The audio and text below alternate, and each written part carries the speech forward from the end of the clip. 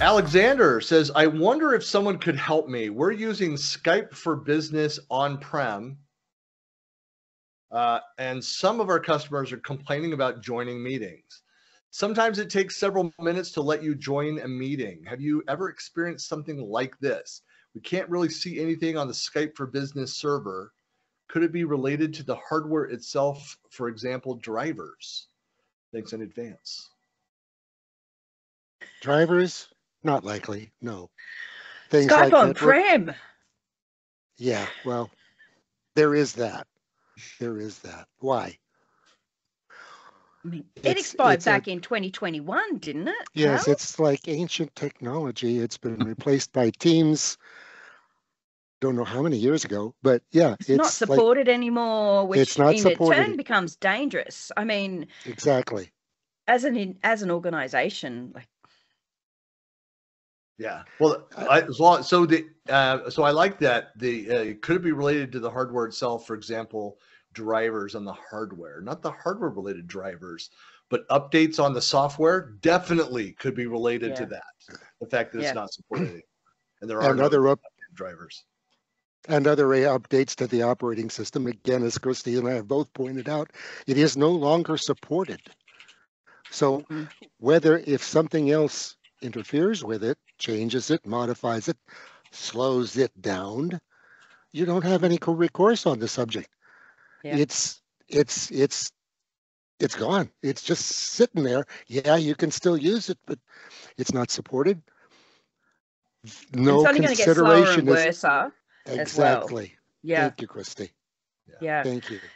So it's really time to untangle. I mean, I was recently working in an organization where underneath the military banner that still was requiring a lot of this sort of thing on premise, because once they go certain places, and whether it be underwater or whatever, they had to have it. But it also comes down to things like how old is it in terms of servers? How old is it? There's so many other factors that come into play that could be messing it up too. There are still some use cases, but there is other technologies that are more modern that you could still be using in and off on premise, or modern way that would still support it, that you need to go to and get off, because it's really putting the business at risk. Or the fact that it's an on-premise Skype means it's probably still a business. I can't imagine there's no consumers that would still be doing something like that. It's so it's been long gone. Well, we'll say that. So to be accurate here, Skype for Business Server 2019, I've added the link there. The mainstream support for it just ended in January. So it's not, I thought it was longer, but January. But for those, there is the extended support date, if you're paying for that from Microsoft, is through October 14th, 2025. So it's for another year and a couple months. So, I mean, if there's problems with it, I don't know, when you're in extended support date, I mean, it's not like there's new innovation and updates that are happening for it.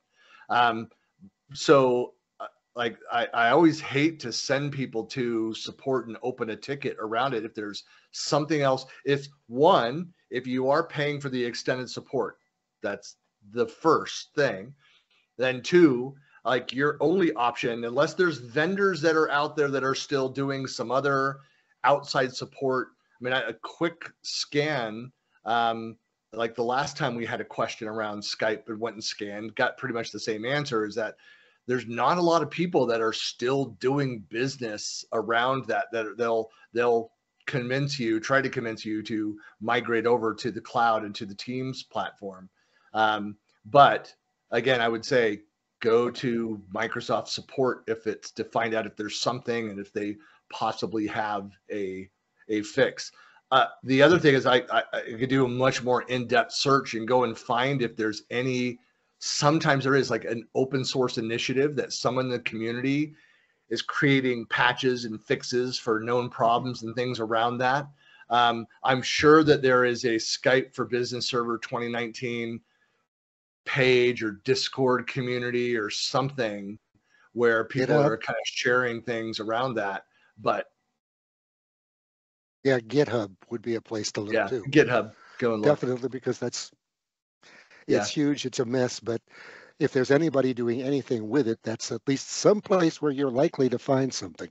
GitHub or Microsoft Tech Community. Yeah, I mean, again, I can go sit here and do some Bing, Google searches to find answers for this, but honestly, like I went looking, didn't find anything specific, and I'm not going to go dig in and find the community pieces for this, but I would go to the community first. If you can find stuff, ask people. There's a lot of on the telephony communication side of Teams MVPs that you can reach out to that used to work in this space. So even if you find an MVP with an article that's outdated, reach out to those MVPs. They may have some other answers for you, and also try to convince you to move to the newer technology. Exactly. And then open a ticket if you have the support. That's the point. If you are on extended support, you're paying them for the ability to make that ticket. That's what it's there for. Yep. That's why you're paying. And if you're not on extended support that you're paying for, then you need to move. Yeah, you're on an unsupported platform. Yes, it's going to have problems.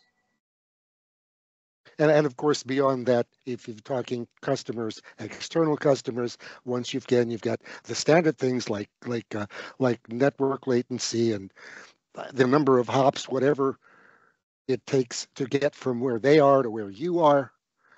There's everything beyond the firewall at your organization can be suspect.